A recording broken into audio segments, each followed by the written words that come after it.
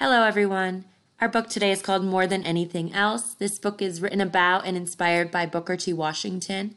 I think it's a great reminder that, you might not always be super excited to go to school, or maybe you think it's kind of just a pain or in the way, but we really, really, really should appreciate and be grateful for the opportunity to learn, to read, and to be educated, because it's not provided to everyone. So I hope you enjoy this story.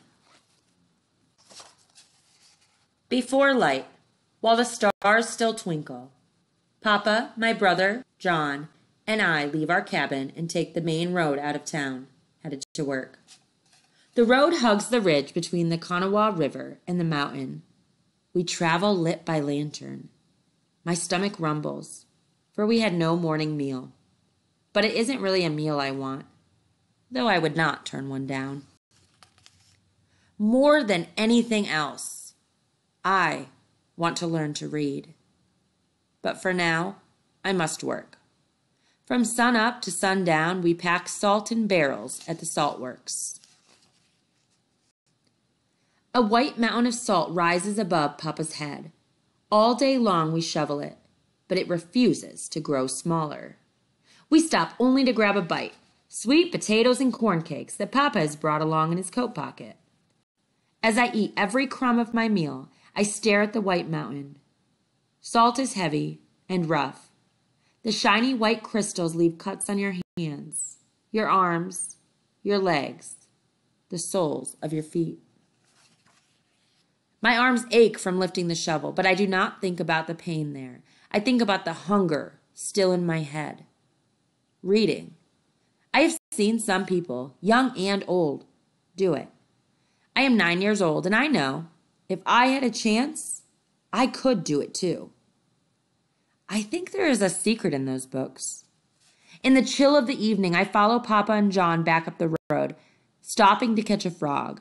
The frog wiggles and slips, but I hold on tight and let go when I want to. There is something different about this place where we live now. All people are free to go where they want and do what they can. Book learning swims freely around in my head, and I hold it long as I want. Back in town, coal miners, rivermen, loggers, and coopers gather on the corner.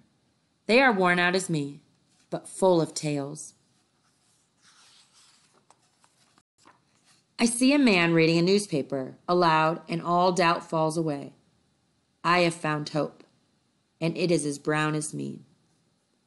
I see myself, the man, and as I watch his eyes move across the paper, it is as if I know what the black marks mean, as if I am reading, as if everyone is listening to me, and I hold that thought in my hands. I will work until I am the best reader in the county. Children will crowd around me, and I will teach them to read. But Papa taps me on the shoulder.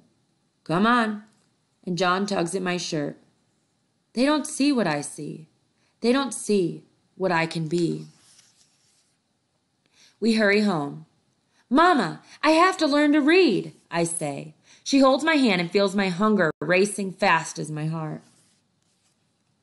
It is a small book, a blue the color of midnight. She gives it to me one evening in the corner of our cabin, pulling it from under the clothes that she washes and irons to make a little money.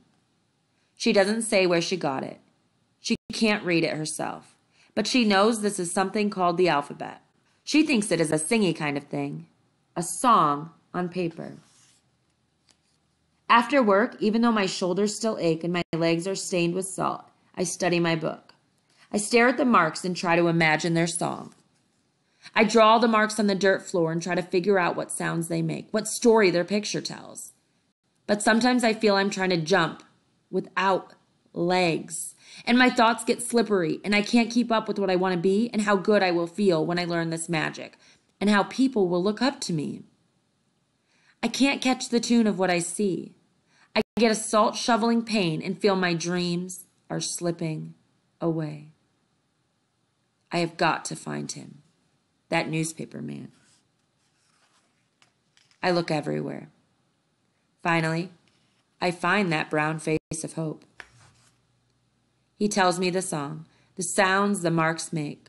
I jump up and down singing it. I shout and laugh like when I was baptized in the creek. I have jumped into another world and I am saved. But I have to know more. Tell me more, I say. What's your name? He asks. Booker, I say. And he takes the sound of my name and draws it on the ground. I linger over that picture. I know I can hold it forever. That is the end. I hope you guys liked that. Again, I just think this is such a great book because it's so easy to forget that, something as simple as writing your name or learning the alphabet isn't an opportunity that everyone has. So it's important not to take that for granted because education is key. Education is the key to our future, to your future, and to everything. So thank you guys for listening, and I will see you next time. All right, bye.